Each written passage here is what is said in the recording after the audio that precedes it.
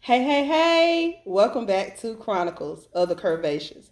You know we fabulous and tenacious. We're dropping faith-based weight loss motivation. Hey, y'all! Hey, it is VEDO day number 15. It's Queen Fitness here back again for yet another video.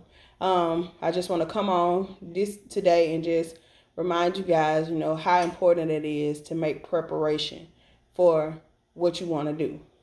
So we're getting ready to start a new week. It's Sunday. We made it through another week. We're at the halfway mark, guys. I'm super excited about this VEDO. This consistency has been doing me a world of difference. Right now, I'm preparing myself for my new week by doing something important like doing my laundry, getting my work ready. I just got through touching up my hair, and I'm gonna getting ready to go and do a quick cardio workout so that I can set the tone for my new week.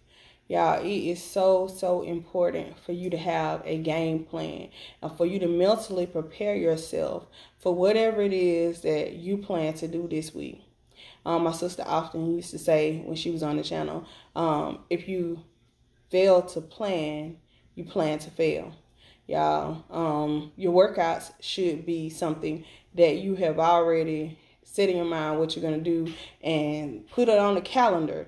Put on the calendar what days you're going to go do leg day, what days you're going to do arm days, what days you're going to do cardio, whatever. That way you can develop a routine and it can be something that's just automatic for you. At first it's gonna be something you're gonna have to push yourself to do, but after a while you won't even have to rely on that calendar anymore. It'll just be a natural response for you. That on Wednesday go in there and do your legs, on Friday do back, whatever areas you're targeting. Of course, we've talked about on this channel many times that everybody's on their own journey. So maybe what I need to work on ain't something that you need to work on, and vice versa. But just map it out. And I promise you, when it comes down to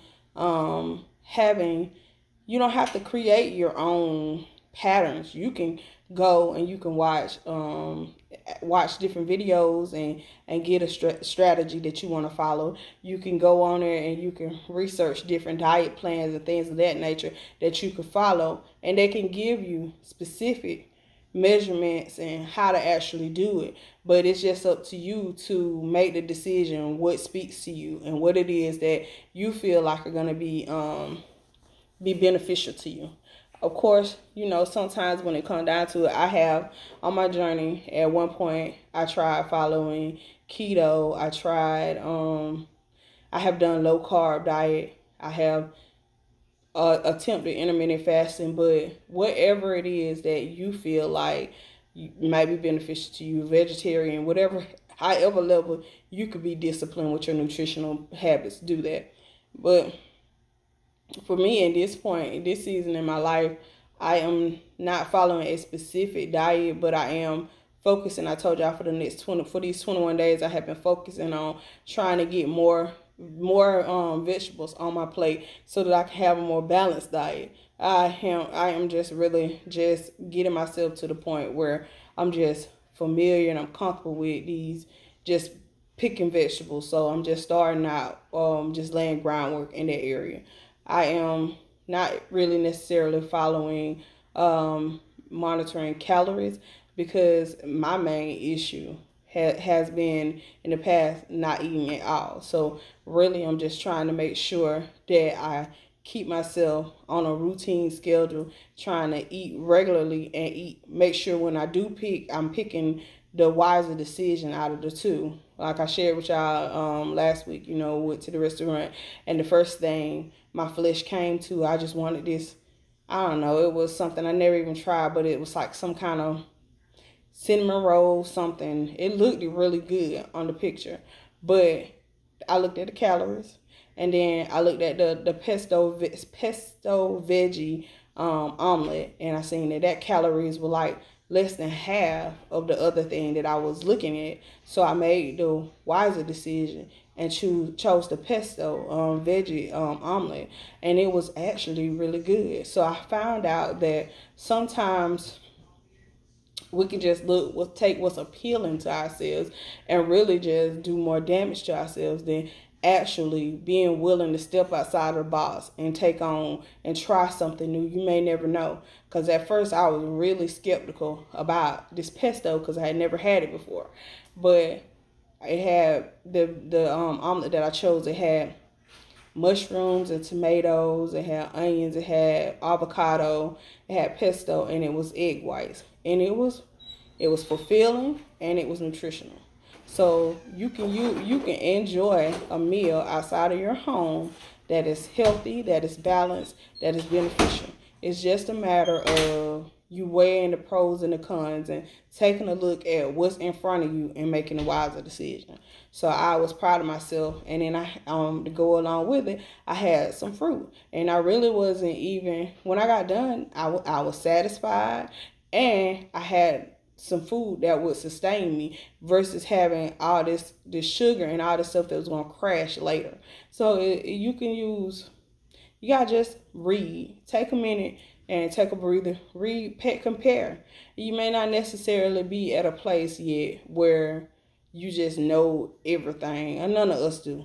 But that's why you take the chance to read the menu, read the options that they have and the information that they have. And it is good to choose a restaurant that does give you some form of a caloric estimation of what that food, because to be honest with y'all, a lot of that stuff, it can not necessarily be the exact calories, but you'll have an idea of how much you really gonna consume if you actually eat it. And then you'll be able to make the decision on if it's worth it. We talked about last time how eating a Little Debbie, and when you start thinking about, oh, that's 400 calories, and I got to be on the treadmill for an hour to be able to burn just that one Little Debbie off. And most people are not going to just eat one. And so you really think about it. If I have 2 Little Debbies, that's 800 calories. And 800 calories, I could have had a whole salad. I could have actually had 2 meals. If you really prepare your meals at home and you make a fresh salad, you could have ate breakfast and lunch for that. You really could. And then you go through all that and you really had nothing, of any nutritional value, and it's just something that hype you up, make you full of energy for a moment, and then you crash later. So it's something that I'm learning along my journey. This is an area that I'm praying that God can heal and deliver in. It's not an area that I'm just perfect in, but it is something that I'm striving to get better with. This week I've been doing California vegetables, and I like cauliflower, and I like broccoli, I like carrots. So that's a good vegetable medley that you can just pop it in the oven. Just roast the vegetables, put some seasoning on it, and some light oil, and just, you can saute it on the stove or however you want to do it. And there you can get a bag of the California vegetables from Walmart in the frozen food section. You get a big bag for like $5, and if it's just you can really eat off that one big bag of California vegetables 4 or 5 meals. You can make 4 or 5 meals out of it, and all you gotta do, you can get to do your meal prep. You can get your bag of California vegetables and pack a boneless, skinless chicken, and cook that boneless, skinless chicken like with flavor, the season how you want to, put it in the oven. Put your vegetables in a roasting pan, season, put in the oven, and all you gotta do is get your containers, set them up in your containers, and you be ready to have lunch all week. And for that, you spent $10 for some chicken and some vegetables to sustain you for the whole week. Maybe $12, maybe with inflation, but $12 to sustain you for the whole week versus going out to the restaurant every day and spending $10 or $12 in one meal, and then offsetting your diet because you done had one meal at the drive-thru, depending on what it is, can be over 1,000 calories, and you put yourself in a caloric surplus, where doing that, you can put yourself in a caloric deficit. So, and if you're like me, I'm not really big. I don't really know a whole lot about counting calories. So you can use apps like Lose It or my Fitness Pal, and all you have to do is type in one piece of boneless, skinless chicken breast, and it'll tell you exactly how many calories is in that one piece. Then you put a cup of mixed vegetables, put the type of vegetables that you add in, it'll tell you how many calories it in. Of course, if you really want to be more meticulous, you have to put in the oil and all that.